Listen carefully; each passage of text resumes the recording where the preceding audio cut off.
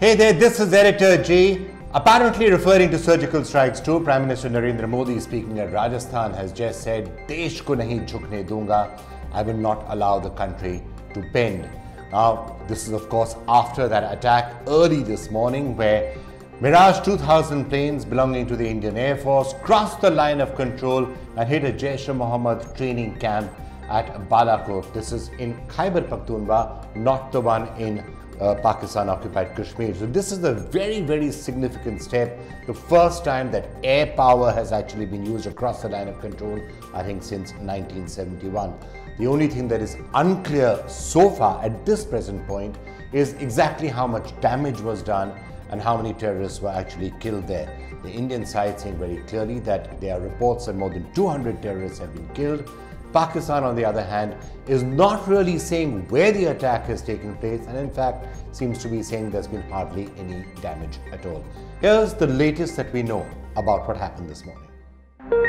Surgical Strike 2.0, India has struck at the terror camps in Balakot across the line of control once again. Reports say that Air Force fighter jets dropped 1,000 kilograms of bombs on a terror camp across the line of control. In an operation launched by a team of 12 Mirage fighters at 3:30 a.m. on Tuesday, Indian Air Force jets completely destroyed a major terror camp across the line of control. Foreign Ministry confirmed a pre-dawn Air Force strike at Jaish camp in Balakot across the line of control. Foreign Secretary Vijay Gokhale said that the Indian Air Force struck at the biggest Jaish camp in Balakot. He stressed that the preemptive strike was needed after intelligence that Jaish was planning more attacks after the Pulwama strike. In an intelligence-led operation in the early hours of today, India struck the biggest training camp of the Jaish-e-Mohammed in Balakot. In this operation, a very large number of Jaish-e-Mohammed terrorists, trainers, senior commanders and groups of jihadis who were being trained for Fidaiin action were eliminated. Prime Minister Narendra Modi on Tuesday hailed the Air Force for surgical strikes on Pakistan-based terror camp. The Prime Minister said that we must all pay respects to our brave soldiers, assuring people that the country is in safe hands. He vowed that he won't let the country down. सौगंध मुझे इस मिट्टी की, मैं देश नहीं मिटने दूंगा। मैं देश नहीं रुकने दूंगा। मैं देश नहीं झुकने दूंगा। Foreign Secretary Vijay Gokhale, who briefed media on a pre-dawn Air Force strike on terror camps across the line of control, said it was a preemptive strike needed after intelligence that Jaish was planning more attacks. He also said that the targeted camp was run by Jaish chief Masood Azhar's brother-in-law, Yusuf Azhar.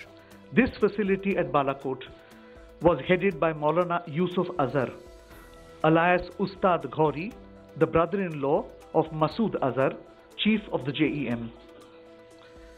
The government of India is firmly and resolutely committed to taking all necessary measures to fight the menace of terrorism.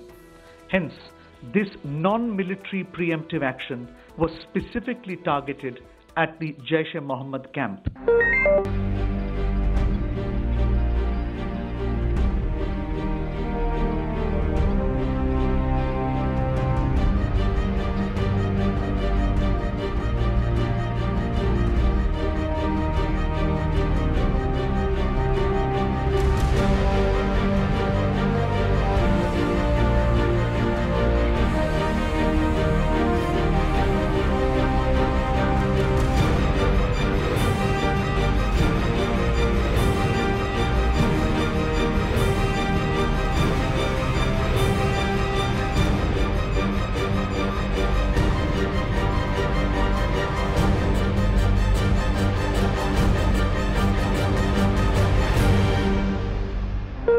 Pakistan has reacted by saying that it is going to retaliate, although there also seems to be a slightly muted sense from the Pakistanis of what actually happened.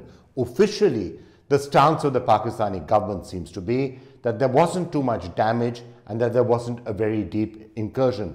That's the sort of a denial that we had seen after Surgical Strike 1 as well. Asking the citizens of his country to be ready for any eventuality, Pakistan Prime Minister Imran Khan has called the Indian Air Force's strike on Jaish-e-Mohammed terror camp as fictitious. Imran, who chaired a meeting of the National Security Committee to review the situation, issued a statement which said his country will choose a time and place to respond. The Pakistan government has also called for a meeting of the National Command Authority and a joint session of the Parliament. Politically, an all-party meeting has been called for around 5 o'clock, but all political parties across the spectrum have come out in support of surgical strikes too. External Affairs Minister Sushma Swaraj has called an all-party meeting today at 5 p.m. in the wake of Air Force strike at terror camps across the line of control. Prime Minister Modi also briefed the President and Vice President on the surgical strike. The opposition has also hailed the Air Force for a daring strike on terror across the line of control. Rahul Gandhi saluted the Indian Air Force, and West Bengal Chief Minister Mamata Banerjee called the Indian Air Force India's amazing fighters. The country is celebrating as forces avenge the dastardly terror attack on CRPF convoy in Kashmir on February 14th. Air Force struck at the Balakot terror camp in Pakistan in a pre-dawn strike. People celebrated the forces' feat by bursting crackers and raising pro-forces slogans in several parts of the country.